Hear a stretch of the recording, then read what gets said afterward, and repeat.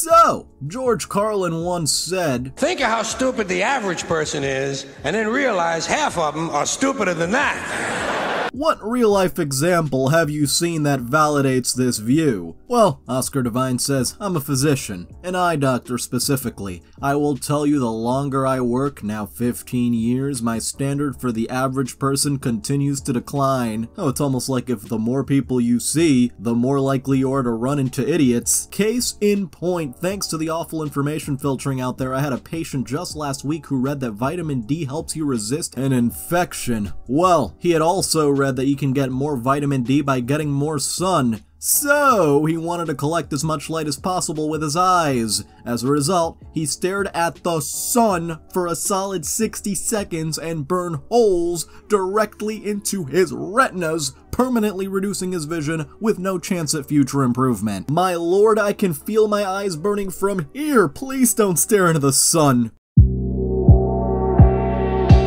Vet Michael says, good one. Okay, so my favorite was a guy who was planning his honeymoon, but he didn't have a lot of money. He was bummed about the cost of air travel. A friend suggested a train ride might be cheaper. He became frustrated after a few days of trying and complained that he couldn't find any trains going to, wait for it, Hawaii. It still didn't sink in because he had seen pictures of trains in Hawaii. He couldn't grasp that they were shipped there. It got even more surreal after that. The dude was probably like, wait, I can get on a train on a ship? Whoa! No. That voice dude says customers arguing that their tattoo is backwards while their artist tries to explain that no, your tattoo is fine, it just looks backwards because that's how mirrors work. Herman Manley says a girl in one of my classes argued that heart transplants shouldn't be allowed because that's where the feelings are, and the person receiving the heart wouldn't be the same person anymore. And did I mention these were college classes? A friend of mine showered in cold water for a year cause he never thought of turning the other tap to see what it would do. In the bathroom 101, the username checks out, and someone who got deleted replies, that's the dumbest thing I've read in this thread so far. Oh, just you wait cause it's about to get dumber. Stonewall 5101 says, I just had a customer yell at me for putting their eggs in a separate bag, saying they don't want all those bags and the paper ones always rip,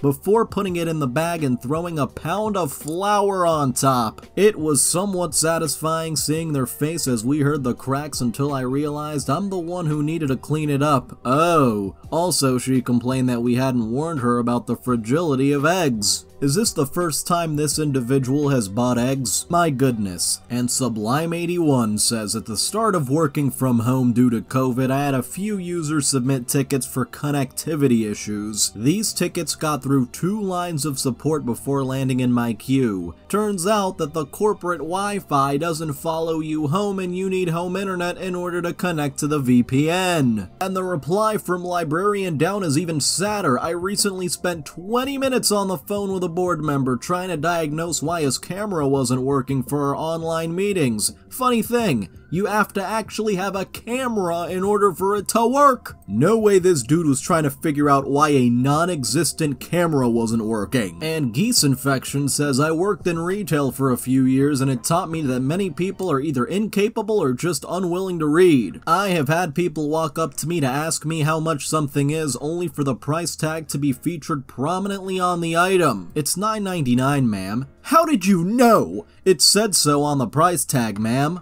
But the price on the can, though. The price is on the can, though. And now 2112 user, this user is from the future. Watch there be one person who actually thought I was being serious when I said that. I worked with a lady who was remarking on how a friend of hers had lost a bunch of weight. She pondered, I wonder how many Diet Cokes she had to drink to do that. Edit. Same lady was convinced beyond repair that when you sneeze, the air only comes out of your nose. There was no convincing her otherwise. So a double whammy of stupidity here. You can lose weight with 0 Diet Cokes just because it said diet doesn't mean it's good for you. Estrogen, spelled with a Y, says, I teach 6th grade. One time a parent came to me after trying to help their child with math homework and asked, What number is X worth? It feels like it changes with every problem. Yes, that's the point. That's how algebra works. And false alarm, everyone says there's a considerable overlap between the intelligence of the smartest bears and the dumbest tourists. Yosemite Park Ranger on why it's hard to design a bear-proof garbage can. A concerning overlap at that.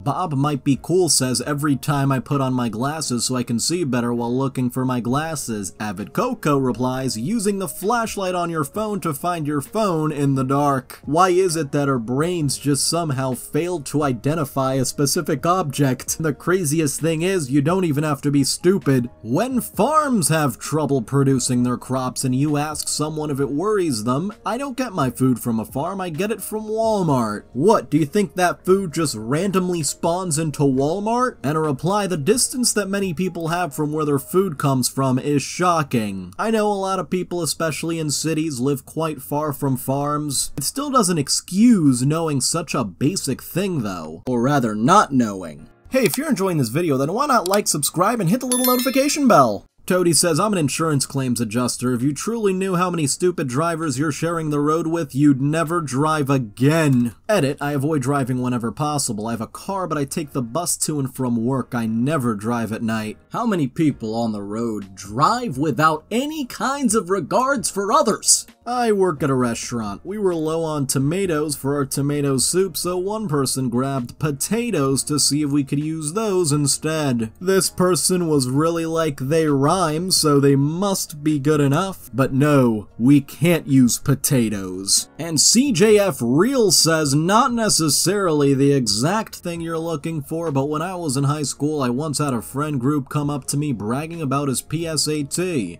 I recognized immediately that he got a pretty poor score. When I mentioned to him that I didn't think it was a very good score, he confidently proclaimed, but it says I'm smarter than 15% of juniors, and I'm only a sophomore. To which I rebutted, yeah, but imagine the dumbest 15% of people. That's not very good. In grade 10, we had a science test, and the teacher gave 1 point for putting a date on the paper and 1 point for your name on the paper. And then there were 98 points for the rest of the test. A guy sitting in front of me got 0.5 out of 100. Didn't even write the date and only wrote his first name. Wow. And someone who got deleted replies, that's friggin' hilarious. Reminds me of the time my classmate copied the test answers of my other smarter classmate in 2nd grade. He got caught because he copied the name too. I mean, at least this person was in 2nd grade, the other one was in high school. But, dude copied the name. That's hilarious. We do not condone cheating on this channel, but I hope this kid learned to be smarter than that. High school.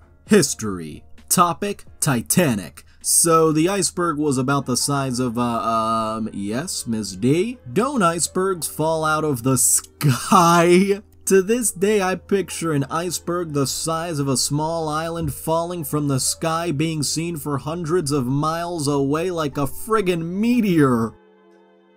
Ice meteors, I can imagine it now. Molecular Vibrology says people that cut holes in their masks because it's easier to breathe. I have seen Reddit posts a couple years ago of individuals doing just that. And Flyaway Day has 2 stories to share with us. First, my ex had a student, one who occasionally misspelled his own name, turned in a very well-written essay that just so happened to be clearly printed off the internet. They included the URL at the bottom. He gave the kid a 0, but that's not all. The kid's grandmother came into the office completely distraught because she knows her grandson wrote that essay. Her proof? He said he wrote it. When it was shown to her on the internet, she insisted that he must have written it and put it on that website himself. Thank goodness the principal was a good one and let her know she didn't buy that for a minute. Well, you see, my grandson is a top 5 Wikipedia editor. Nope, not buying it. Also, when I was a teller, I asked a man for ID. He showed me his personalized belt buckle. When I said that wasn't enough, he offered to go get his sister from the car. She could tell me who he was. He didn't understand why neither of those would work. Who else would wear a belt buckle with my name on it? Why would my sister lie to you? She doesn't want any money. Sorry, my dude, but a custom-made belt buckle is not a valid ID. What was this dude thinking? HockeyBoy05's town was live streaming a holiday parade in case you were not able to make it out in person. This included a live chat feature as well. One mother who lives nearby wrote into the chat that her daughter didn't get outside in time and asked for them to turn around and come back to her street. And I got agreed with Jade's reply here, that's less dumb and more entitled. Yeah, you can't just turn a parade around for one person, that's ridiculous. ZigGuy77 had someone argue with them because they were sure that the cavemen were before the dinosaurs and that it is impossible that dinosaurs even existed. She considers mammoth and saber-tooth to be dinosaurs. Yes, you heard that right. Meanwhile, Breadhead was sitting next to a girl who was notoriously dumb at school. She thought people were being too hard on her until she straight up asked Google who invented water. I know Google can give you answers to things, but this is a little ridiculous. Next thing, she'll ask who invented Earth, and Wolfgang says a lot of people still believe blatant pseudoscientific facts, for instance the blood being blue inside the body when it's not introduced to the outside air. But I heard it on Facebook, I heard it on TikTok, it must be true. Don't believe everything you see online, people. Actually, don't even believe this video. Wanting Luke says the fact that I'm a retail worker in 2020 and everyone thinks calling me a hero is gonna solve all my crippling financial struggles. A lot of companies were really like, well, calling our workers heroes is a lot cheaper than actually paying them bonuses for working during a pandemic. All they think about is that sweet, sweet bottom line. An Unknown says, I have a fraternal male twin, I'm female, and in high school I had a girl ask if we were identical. I said, no, he's a dude. And she said, no, I mean genetically are you identical? And I just stared at her wondering if she skipped all of her science classes to not know the answer. Honestly, wouldn't be the first person mentioned in this thread to skip science classes. Wisdom Lost, username once again checks out, says on the Man Show they set up a booth on some pier, I think Santa Monica, and were getting women to sign up to end women's suffrage. Tons of women were signing. Obviously, being the Man Show, this was a joke on women, but the reality is the amount of people in general who do not know suffrage is the right to vote and not some sort of suffering is far too high. And Sir Duck replies, I feel that this could be put on a ballot complete with social media campaigning and women would lose the right to vote by a large margin. Please don't give anyone ideas. There are a concerning number of politicians out there who would seriously consider doing this. Cranium Blood says, I work with this one guy. He asked me about a daily deadline that had to be met, one that I designed. I told him the deadline time. He then proceeded to argue with me for 15 minutes about how I was wrong and that it was actually an hour before that. I didn't even know what to tell him. At that point, I wouldn't either because you were literally the person who came up with the deadline. Like, what else can you say at that point? And Chippy says, stupid, I work for a company that has a bonus pay system which is based on survey responses. Even stupider, I got a survey that marked everything a 1 to 2 out of 10, 10 being highest as in I got bombed on the survey. But the survey in question includes an open comment field where the customer's comment stated that the service was fantastic and everything was great. Clearly this indicates that they simply did the survey upside down, so to speak. As in they thought 1s or 2s were the best and 10s were the worst. Well, the stupidest part about this, my district manager refused to invalidate the survey response and I didn't get my bonus for the quarter. Sounds like someone who was trying to get away with not paying a bonus. And I noticed places that use these kinds of surveys act like an 8 out of 10 means the employee has completely failed at everything. Like it may as well be a 1 at that point. And PM me your tits please, sure.